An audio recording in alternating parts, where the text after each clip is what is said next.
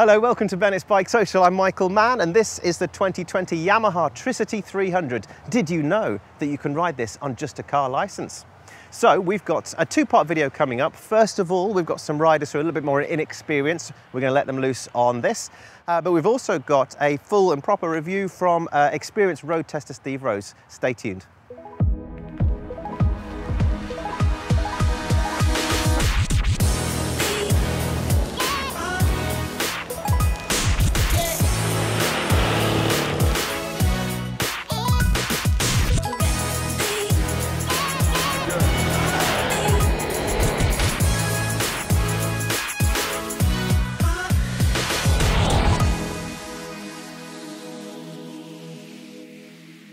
So we're here in a disused car park to ask 4 people with different levels of experience to give it a whirl and to see actually if that's something that would interest them and if this bike gives them the confidence enough to get out there and do some filtering. So in order, we've got Claire on the end, our least experienced rider. Claire, you've not ridden before, right? Correct, yep, never ridden a bike in my life. But have you ever been on a bike?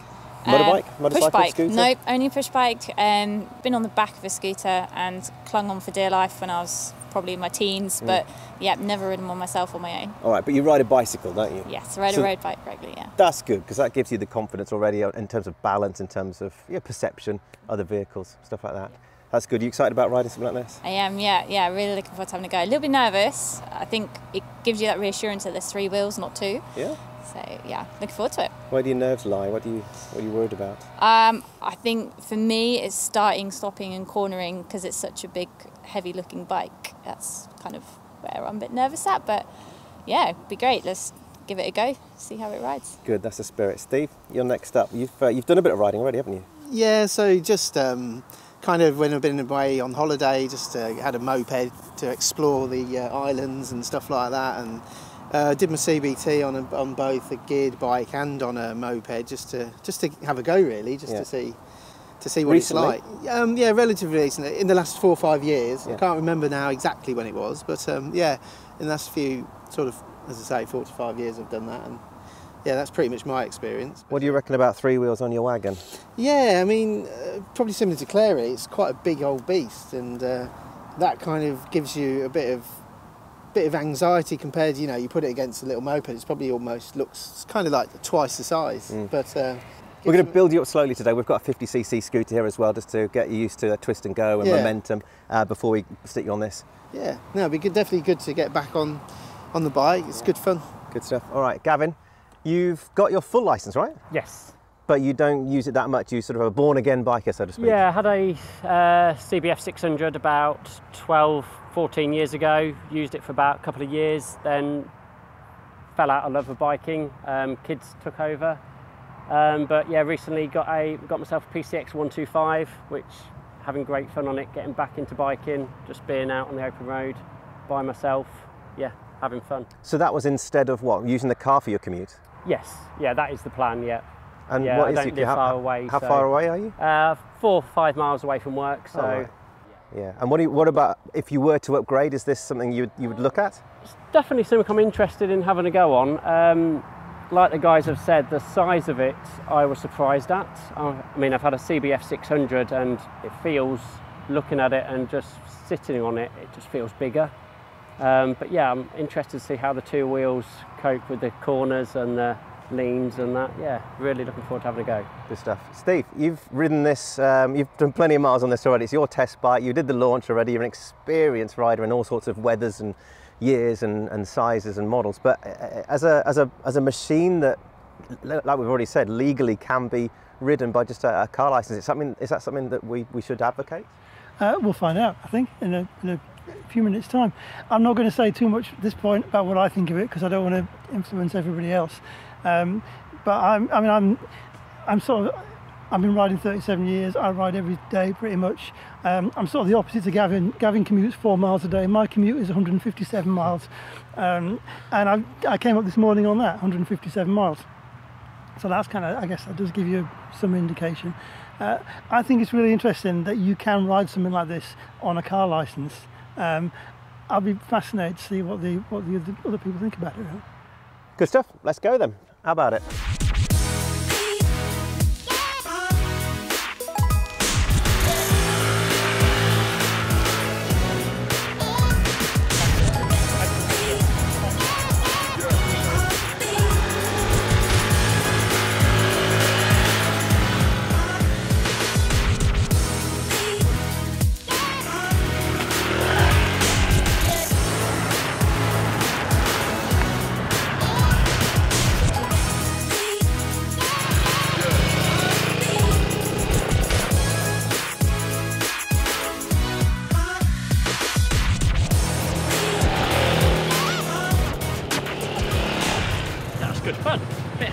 but once you get used to the turning and the leaning, it's really good fun. More powerful than the P6 125 that I usually ride on. You can feel that straight away, but good turning, especially weaving in between the bollards. But yeah, good fun.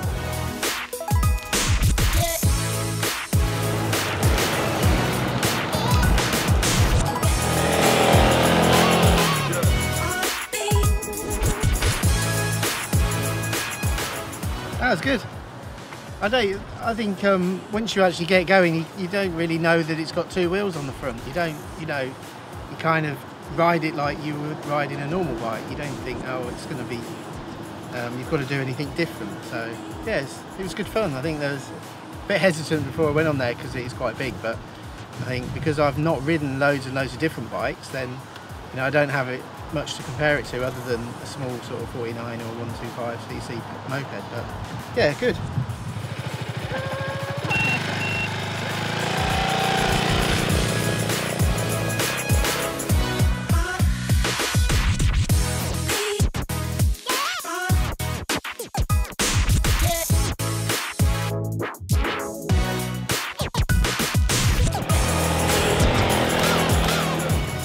Yeah, it was amazing fun. I was so nervous, especially given the other guy saying it handled so differently, but for someone that's not ridden a bike before, it's actually a lot easier than I thought it would be.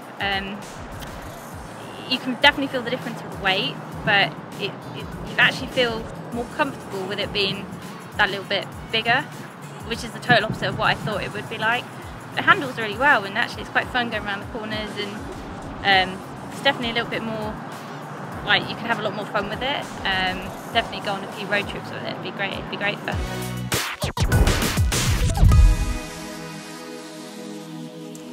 Well, there we have it, all the action done and dusted. Unfortunately, we've lost Gavin. He's had to attend to an urgent spreadsheet or two. But Claire, Steve, how was that for you guys? Well, good. Let's start with you, Claire. You had, I could see the smile on your face as you were doing lap after lap, getting faster and faster. And you could almost see your confidence growing. Is that how you felt? Yeah, it was great actually. You almost forget that you're on a three-wheel bike. So though it feels quite heavy and a bit much bigger than the little ones we were on earlier. That's a good point. Actually, let's start at the start. So you had a 50cc to begin with, didn't you? You had to go on the twist and go, nice and light, and it just gave you that ability to get going, I suppose. Just to get going. To say, I've never been on a bike before, so it's good just to get the feel of, taking your feet off the ground and getting used to just being on two wheels and not panicking and just settling in and relaxing. And yeah, that was really good fun. Nice and light. I was quite slow, and then onto a little bit of the faster bumps, a little bit more whippy, and yeah. That was and you went up to the 125. How did you feel much difference between the two? Yeah, a little bit more bite, so you go a little bit more quicker, which was great for me transitioning into sort of a bigger bike, getting more confidence, and go a little bit faster, and just getting used to the feel of sort of like balancing and leaning with the bike. So yeah, it was great fun. And there's a big difference between that 125 and the weight specifically of the Tricity. Obviously you've got the extra wheel. You said you didn't really feel that so much, but you must have felt the weight, right? Yeah, definitely feel the weight. It's definitely, although it's still a quick bike, you can definitely feel the weight around the corners, but you almost, it's double-edged sword, you almost feel more supported, more comfortable, more confident by knowing it's there. But yeah, you can definitely feel it, but it wasn't as scary as I thought it was going to be. What about the balance of the bike? Did you feel as though that extra wheel gave you the confidence in a corner, so when you started to lean? Yeah, definitely. You do feel more supported. But yeah, I think I use it to the analogy of playing my sport. So I play ice hockey, and I'm predominantly running around on two blades of steel. And you just have to trust your equipment. So coming from that sort of background, I was like, well, I know it's going to be okay. So just go for it. And yeah, you do feel very safe on it. The physics. That's the combination, isn't it, between the two? Steve, what about you? So starting back on the 50, it's been a while since you've ridden a 50, right? Yeah, or any kind of scooter. Yeah, I think again, probably just like Claire, even though I've ridden in the past, it's been a few years, and it's just that little confidence boost, just to get going again on the little 50cc. And at the time, it felt like you're going quite quick, and then similar to Claire, sort of transition then onto the 125, and actually then going on the 125, you sort of think, actually, when I was on the 50cc, you were looking for that bit more, and there just wasn't enough on that. So the 125, I found my feet a bit more, and that gave me the sort of confidence then to move on to this one. More power tends to give you that more confidence, doesn't it? Definitely. It makes it easier to get out of trouble as well. If you're on the road and you go for a little gap and overtake you've got that extra bit of power. Yeah, you could certainly see by putting your hand on the throttle that it did have that go in it. And same as this, when you got onto this, you could see that you would go in when you put your hand down, not your foot down. You could, you certainly had that power. What about the size of it? Is it overwhelming? Does it, when you sat in it for the first time? Definitely, like I said earlier, when you first see it and you see it in the pictures and that, compared to a 50cc or whatever, it's quite overwhelming. But then when you get on it, I think it's not as bad as you think. And even though it's got two wheels, when you're actually on it, you can't see the two wheels. You don't really feel that there's two wheels there. You don't really ride it any differently to having just the one wheel at the front. And yeah, it does feel heavier. I think you do feel that. You definitely feel that it's quite a beast, isn't it? What about the first time you went into a corner? The first time you tried to steer it or lead it? Yeah, I didn't know what to do really. I didn't know whether to ride it any differently to the bike I rode, the 125 previously. But then going downwards, going quite slow. But because you're going so slow, you can go slow and feel still that you've got the balance because of the extra wheel. So if you own one of these bikes, you've got a lot of storage space with the top box on this particular bike, under the seat. You've got an enormous great fuel range on this. Are those for you? Really, quite a question for you both. Are those the kind of things you'd be looking for if you were interested in swapping a car for a scooter on a commute? Yeah, I mean, I think for me, if I was looking for a scooter, you need to carry your laptop and stuff like that. So you need some storage for that, and probably to put your helmet in when you're at work. But yeah, good storage space, probably a bit more than I'd need myself. Yeah. What about you, Claire? Yeah, definitely. I think it's great. It's got great storage, and if it was a commuter bike, or even going that little bit further on, like a little weekend away, it'd be perfect. It's got a lot of storage. It's great to look at as well. It's comfortable. So yeah, I think it'd be perfect. Good. All right. Well, glad you enjoyed it. Glad it's been a worthwhile exercise and it's a good experience for you both. What we're going to do now is we're going to cut to Mr. Steve Rose. He's a seasoned professional.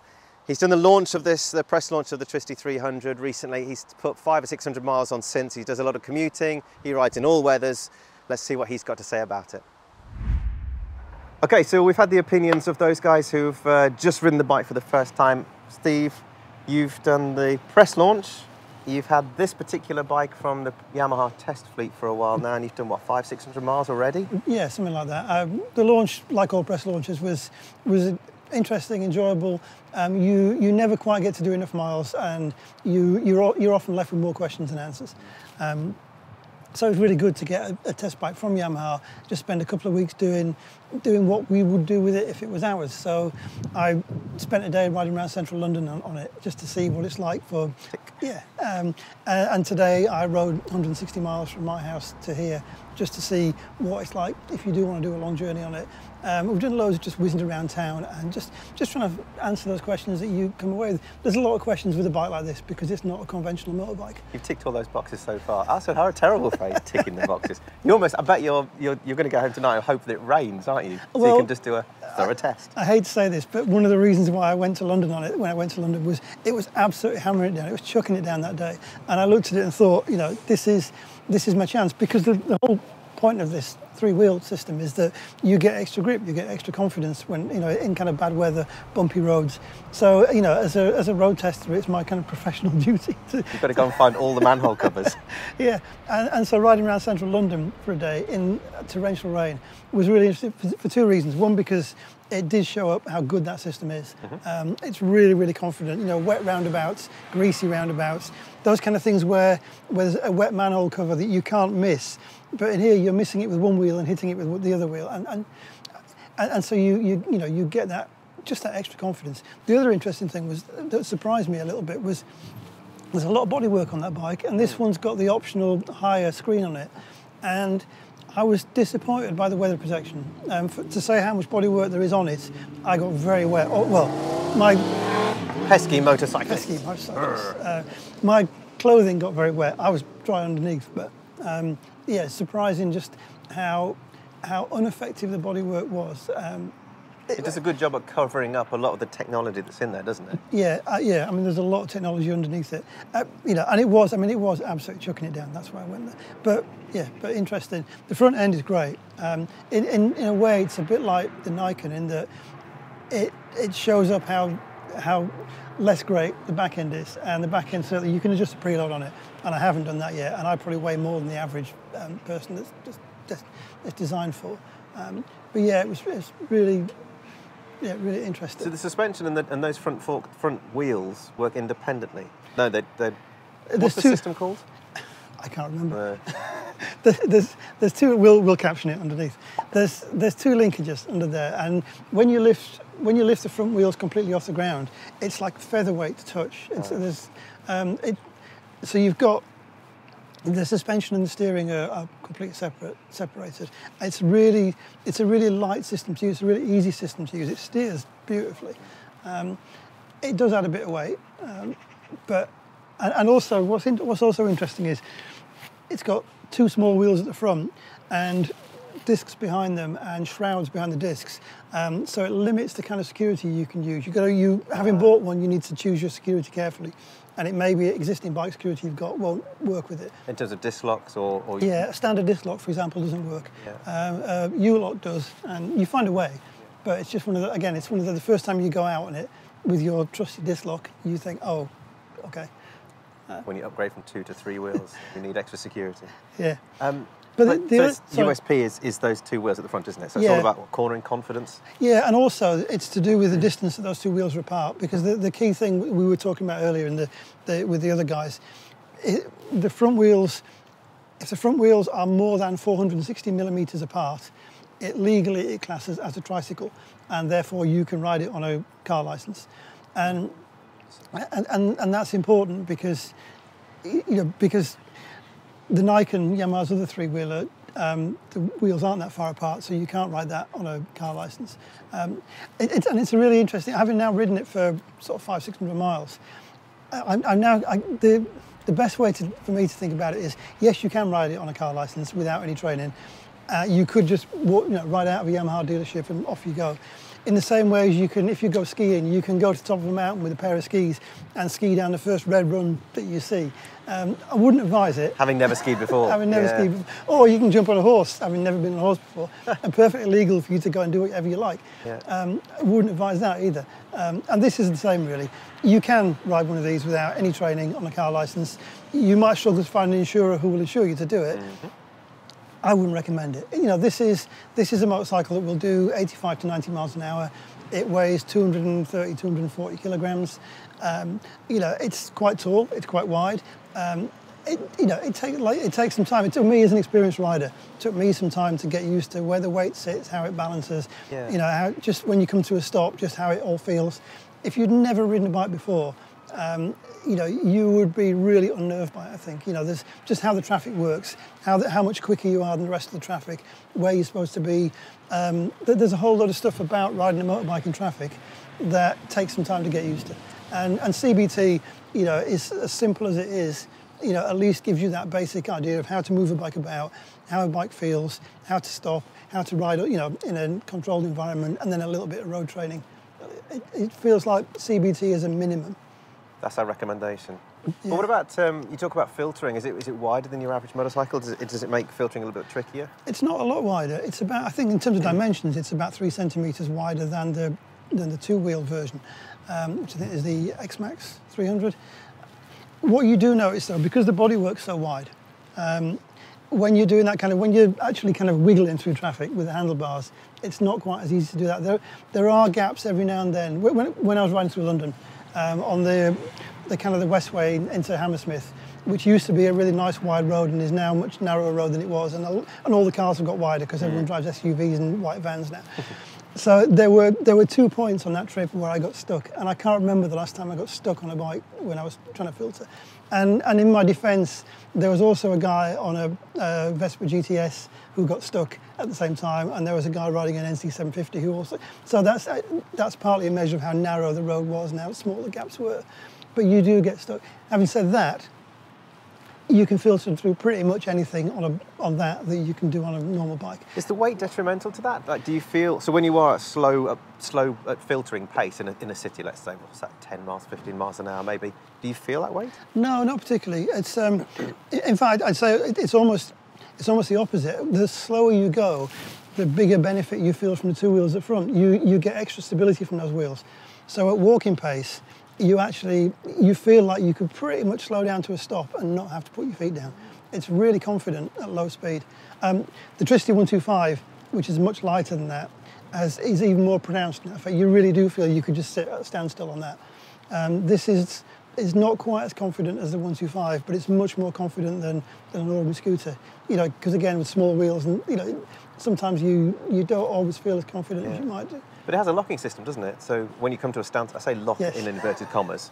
It's not rigid, is it? No. It gives you a degree of, well, there's a button, isn't there? So it gives you an alert at a certain when you're decelerating. Yeah, as you get below 6 miles an hour, I think it is, a light flashes on the dash, and there's a button on the switchgear which you flick that, and it basically locks the front end at whatever angle you have it when you press the button. So if you're going in an absolute straight line, everything's upright, you do that, it locks it, and it locks it via almost like like a brake disc in the front that just clamps it and stops it tipping. It's not like the Piaggio and Peugeot systems. It doesn't feel rigid like they do. There's still a bit of movement in it, and it takes a while to get used to it. It's a bit unnerving at first, but once you come to trust it, it works. And then you release it by you just open the throttle and it self-releases. It's got performance. Presumably it's got economy as well on its side. Yeah, I mean, I think the engine's 27, 28 horsepower. It will do flat out an indicator about 90-ish, which is probably a real 80 miles an hour. But more importantly, it'll sit at 70 on the motorway, keep up with the traffic, a long way from the red line, still got 2,500 revs to the red line. And there's plenty of power. You know, if you need to overtake something that's sort of dawdling at 65, you can get past it. And it's so far, it's averaging, the time I've had it, it's averaging in mid to late 70s mpg. Okay.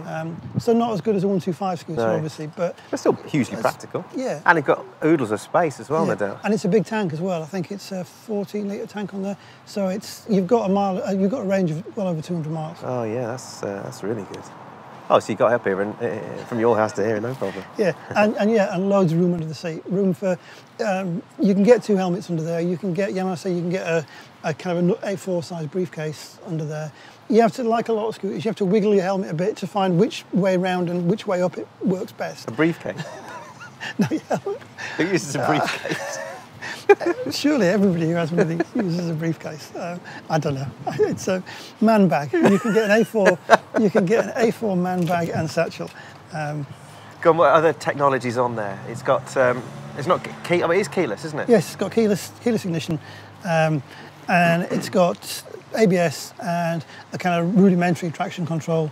Again, when we did the launch, and you got a bunch of excitable journalists riding around Northamptonshire on it, you know, they were talking about how the traction control works. I was riding over wet white lines last week in London, and it was barely coming on because it didn't need to, not because it's not working, but because the power delivery is really consistent. It's really smooth. It's a very easy bike to ride. You've got to be very aggressive, and really, unless you're riding on ice, probably you've got to be wanting to trigger the traction control to make it work. But it is there as a backup, and that's the point. It's a safety system. You talked about riding comfort earlier on, and or in terms of lack of weather protection and the extremes. But what about the seat? What about the saddle? What about you sort of the way in which you sit, the reach of the handlebars, the width? That's all really leg good. length. That's really. I came up this morning from my house just outside Brighton. It's 160 miles, near enough to here. It took me 2.5 hours on the road. Very comfortable, very easy. I've ridden other big scooters on that journey, and you tend to find with scooters that whilst they're really comfy in town, on a long journey they tend to just get you at the small of your back, and this didn't. This was really. Do you know, there's not many other motorcycles or in fact large scooters that would do that journey any faster, would they? Or even in any more comfort? No, well, I've done it. You know, I do that journey, as you know, far too regularly, and I've done it on everything from the other biking test bike I've got at the moment is a Panigale V4S. One extreme. Yeah, and you know, and I did it in the winter on Africa Twins, and also I do, you tend to find, because of the nature of the traffic as much as anything else, it takes 2.5 hours pretty much whatever you're riding. The only difference is that some of them take 2.5 hours and do 40 to the gallon, and some take 2.5 hours and do 70 to the gallon. And you know, for that journey, you know, you kind of choose the right bike. So on the assumption we've now convinced all of the car drivers and all of those people who used to commute on those god-awful buses and trains, assuming we've convinced them now that a Tricity 300 is the way forwards, what'll it cost? List price, by the time you actually ride out the dealership, with no doubt with at least one small accessory on it, is about £8,000. And the current sort of PCP deal, I think the Yamaha, obviously the PCP they can adjust it to whatever deposit, whatever you know, they can be very flexible. Typical deal is around £1,500 deposit, and I think it's £79 a month over 3 years. Which, when you consider, again, you know, if you consider the cost of even just parking at a train station, never mind your season ticket, you'd probably spend that on parking most months. So, you know, it's in terms of cost, it's an absolute no-brainer. You're crazy not to. Even if it's just a CBT as well and not the full license. Yeah, and I think for most people who did a CBT and then just spent a bit of time just getting used to it, you know, go to, like we did this morning, go to an empty car park somewhere and just practice starting, stopping, getting your feet down, just get comfortable with how it feels at low speed. It wouldn't be long before you were comfortable with it. Do you think maybe people would, if we've seen it already with the examples we had this morning with Claire and Steve and Gavin, they seem to get confident quickly on that. Yeah. In terms of handling the weight and getting into a corner, and you could, thankfully they had open face helmets and we could see them beaming. But they didn't seem to be hanging about, did they? They got it and they were straight away, and they both kind of gave it a bit of a glowing reference, albeit they were a little concerned about the weight and its physical size. That's the only things that count against it, right? Yeah, and I think, for those people who've never ridden before, that would be the thing that would be slightly intimidating at first. But you do get used to it. And I think, to be fair, the conclusion I've come to as I've been riding it is I think the ideal customer for this, actually, rather than being that brand new rider, the ideal customer is probably someone who did their CBT a couple of years ago, has been riding a 125cc scooter, wants something a little bit bigger but doesn't want to do their test, but has already got a car licence. And so they've got that couple of years of experience of just being in traffic and riding a bike and knowing how it all works. And this is a way for them to be able to upgrade, get a bigger, faster, you know, more comfortable, luxurious bike without having to go through the rigmarole of doing a full motorcycle test. And that, to me, that seems to be the really kind of obvious candidate for this. Yeah, brilliant. Thanks very much, Steve. No, thank you. So we've had the opinions of 2.5 relatively inexperienced riders. We've had the experience of Steve here as well, his opinion.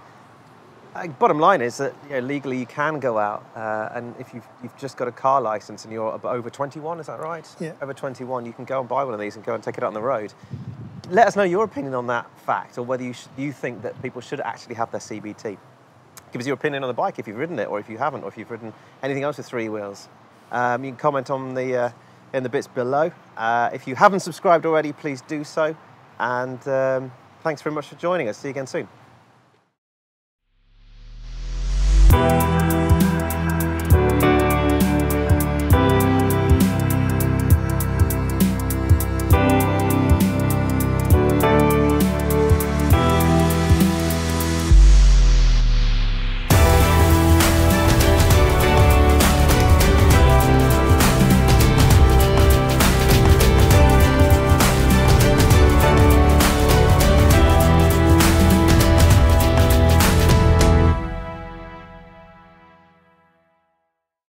I'm likely to get physical, I'm like to get physical with my hands. I do like to talk with my hands a little bit.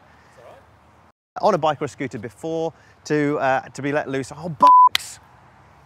I'm normally really good at these. Thanks very much for joining us. See you again soon.